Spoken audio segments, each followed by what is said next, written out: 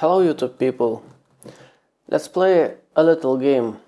I tell you a little bit about myself and you try to choose a watch for me that would fit me the best. Well, how do I dress, how do I look?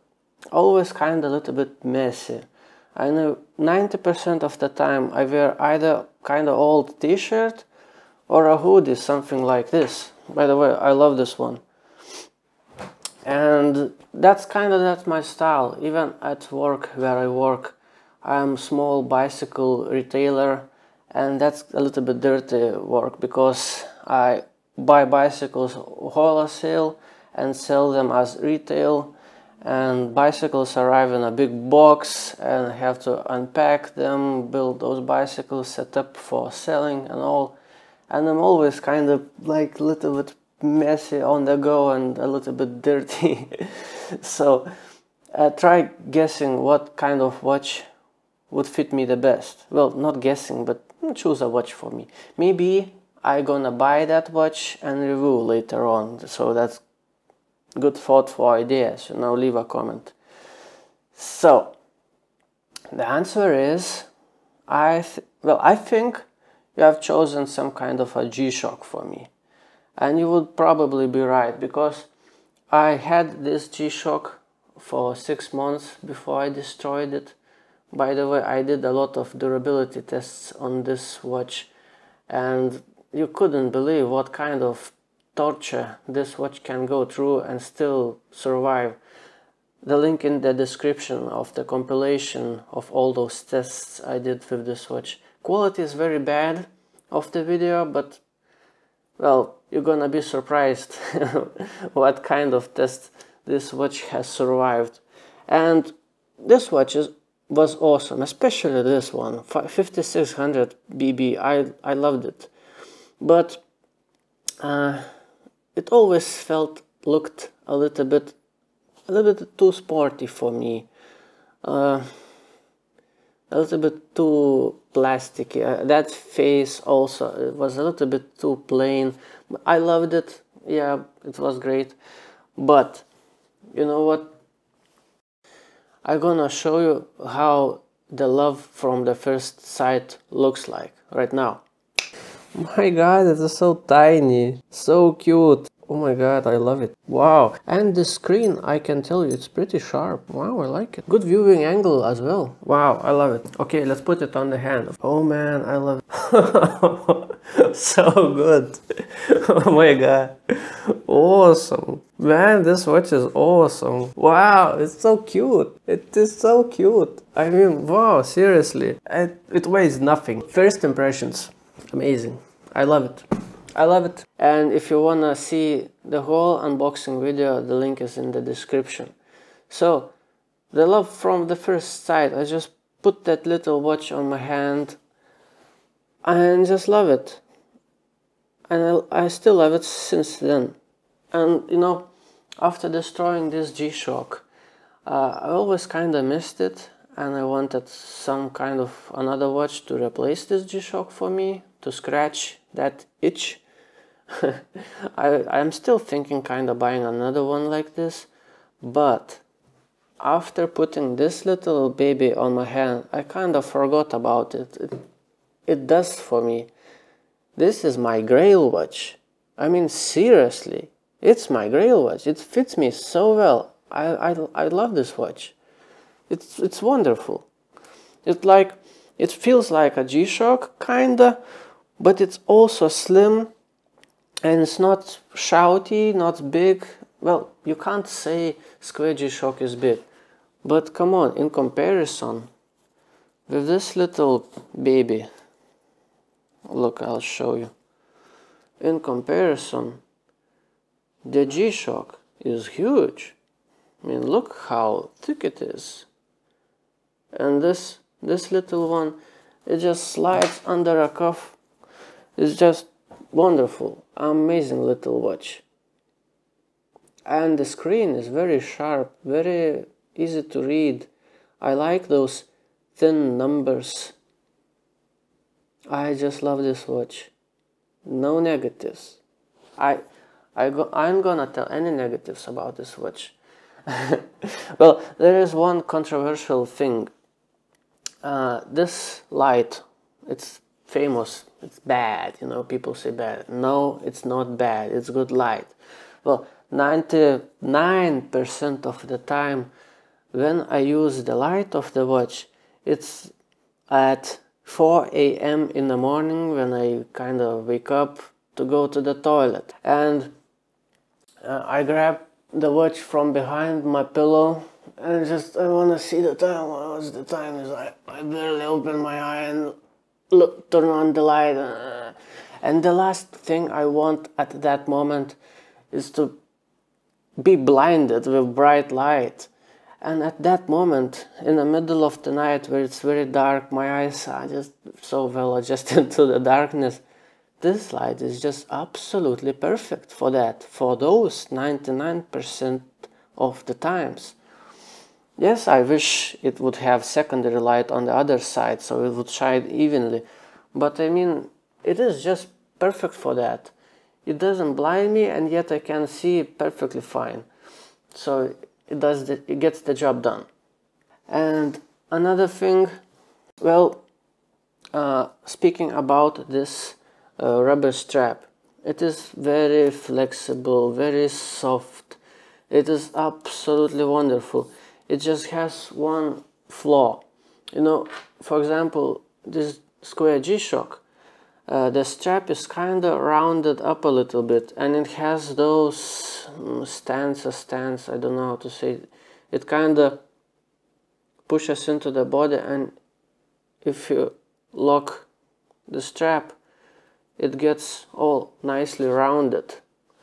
But this one doesn't have those hands that would, you know, go against the body, and it can go at 90-degree angle. And the problem is when I put it on my hand and adjust it to be perfect. So that would be on the, let me do that. That would be on the hole number 6. That's perfect fit for me. And even though it fits perfectly fine, but those rubber straps kind of digging into my hand, like, you know, from top and from below, it's very, very good. But from the sides, it always kind of pushes into my hand. And if I loosen it up from the 6th hole into 5th hole, like that, now the face of the watch doesn't even touch my hand. The buckle doesn't touch my hand. Look, there is too much space. I don't like my watch to be this free on the hand. And still, it kind of pushes sides of my hand. But it's not a problem. Let's fix this thing. So, the water is boiling already. And what I'm gonna do, you know, it's just plastic. And when you heat up the plastic, it becomes very moldable. You can make any shape you want. So, my goal is to put it into boiling water, hold it for a while in the shape that I wanna get. And it should become something like this. Now it's, okay, this is before. This is how it looks like. It should become something like this. So, and I don't want to damage the watch, and I don't want to burn my hands. So what I'm gonna do, if you could see, I'm gonna take a paper towel, fold it once with a paper towel, the face, then I take the other end of this, put it against the body, and fold it again, like so. And because I don't want to burn my hand, I'm gonna take this apply and not very softly, very gently, don't damage the watch, and submerge it into the water, boiling water, for, I don't know, let's try 30 seconds. Not the watch into the water, but the strap. Just don't put the watch into the water. That's it, 30 seconds. Let's cool it down a little.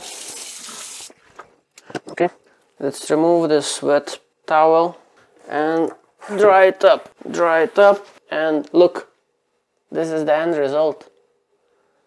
That's exactly what I want. Now let's do another one. Okay, let's wait 30 seconds now. Okay, time is up. Let's put it under the cold water. Let's dry it out, and here you go. That's the shape. It hugs my wrist perfectly. Now those edges are just out, and the watch pushes my wrist across the hand all evenly. Top, bottom, sides, everything is just like putting your own hand around the wrist. So I just love this watch. There is absolutely nothing wrong with it. I mean, I gonna wear it like 90% of the time, this watch. I feel it fits me so well. Like, it's me. This watch is me. It fits. Until I put it on my hand, I didn't really... Well, I was a little bit hyped up about this watch, but I didn't know that it's gonna fit me so well. I didn't know that I'm gonna love it so much. You know, there are other options like, for example, this beauty. Absolutely wonderful watch, beautiful. But you know, doing what I do, I'm gonna scratch this watch like in a time of a week, and all this shiny metal is not gonna be shiny anymore. And speaking about that shiny metal, I like how it looks like, but it kind of bothers me a little bit sometimes. When I look at the watch, if it's shiny, I kind of instinctively look for fingerprints. Is it clean? And always, I look at the watch, and is it clean? I always clean it. Always clean those shiny surfaces. Are they clean? No fingerprints? Yeah, great, fine. But every time I look at this shiny watch, and I like, let's clean it a little bit, clean it. And that's just me.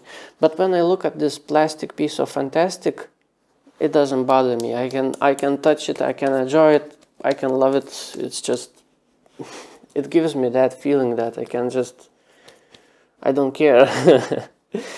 And you don't even notice those fingerprints really on the glass. Well, it's not glass, it's plastic, but just kind of, it's not a fingerprint magnet, this watch. That I love about this watch very much. And I like that it's black. But even though if it's black, it's not plain looking like the face of this G-Shock. The face of this G-Shock was always kind of a little bit lacking. I always was missing something around it. And this has all the details around it. Not too much, not too shouty, just the perfect amount. I like it. And another thing, speaking about this rubber strap, when I sit next to my computer now, I put my hand next to the keyboard and I rest my wrist on a wooden table, and you don't feel the watch. You just put it on hardwood surface and it makes no sound. It lays perfectly softly. And in comparison, if the watch has metal bracelet, well, you get used to that, but still you always put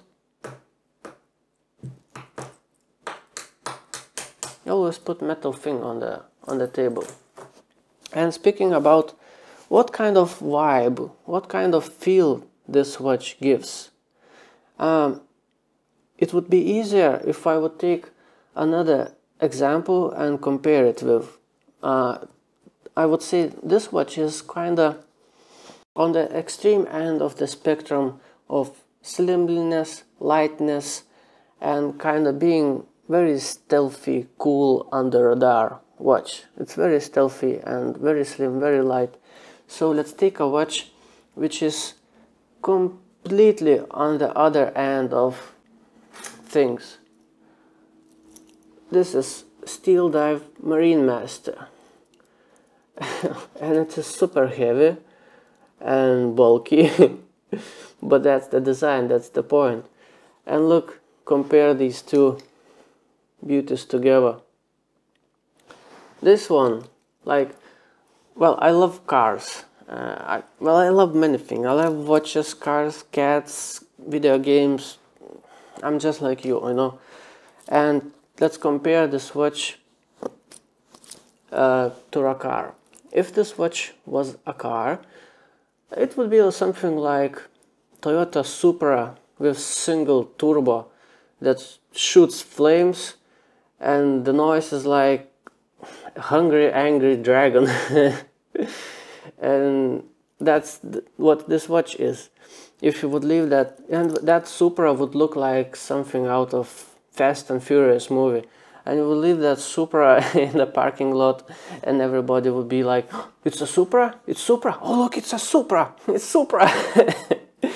And you wouldn't be stealthy with that Supra.